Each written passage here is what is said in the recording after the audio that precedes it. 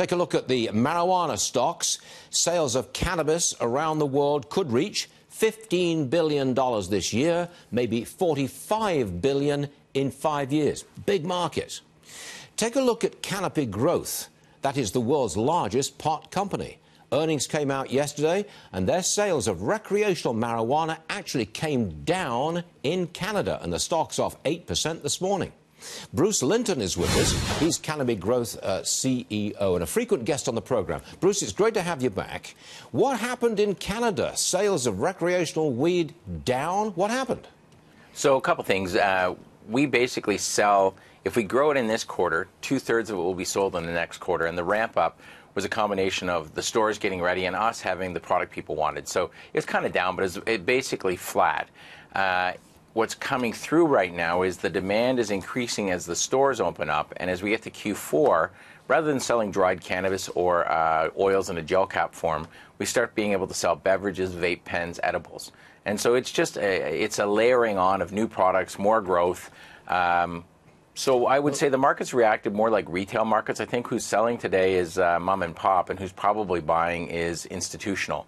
Because if you look at our sector, it's just growing and getting bigger globally, and it's just starting. Do you think maybe there's some pushback against recreational marijuana? I noticed that New York just tabled legal pot until next year. Legalization efforts seem to be slowing. There's a lot of pushback coming here. You've got to be looking at that. You've got to be thinking, I don't like this. Yeah, I would say the pushback should only come from people who are making a lot of money by operating illegally. We're not introducing cannabis, right? This exists, and what the governments are trying to do is regulate it.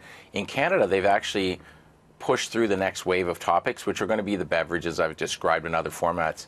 And we're seeing globally, medical research is the big deal. So we don't need the world to turn into a party, but when you look at, we've got 60 clinical trials we've either started or are about to start, so we can actually try to figure out how do we make people sleep better? How do we make adults in long-term care at geriatric state, be less anxious, things like that. And so I think, this is just a flow of growth, but it's a lot of capital we put out. Like, we had a business in Q3 2018 that was running about 600,000 square feet and had about 55% gross margin, so a good business. And what we did is we got $5 billion from Constellation. We began spending it. Now we're running about 4.8 million square feet. And turning that up takes some money, but it also kind of dilutes your margins. And now we can think that they're going to come back to where they were. And so this is short-term selling. We're not the stock you buy in the morning and sell in the afternoon. It's the sort of thing you say, I think this is a big topic for the next 10 years. Okay, I introduced you as you are the biggest marijuana company in the world. Is that accurate? I mean, I guess I should refine my terms. Are you the biggest legal growers of legal weed in the world? You are, I think. Correct. Yeah, we're the biggest legal marijuana producer when you measure it by total amount produced, market cap, head count, all the functional things, clinical trials. And we're just using this window.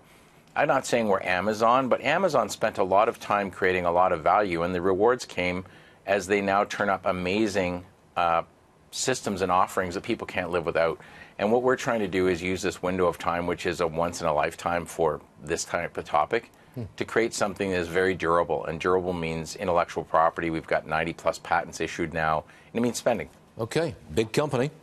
Bruce Linton, Canopy Growth. Thanks for joining us, Bruce. I'm sure we'll see you again. Thank you very much. I hope so. Thanks, George. You got it, man.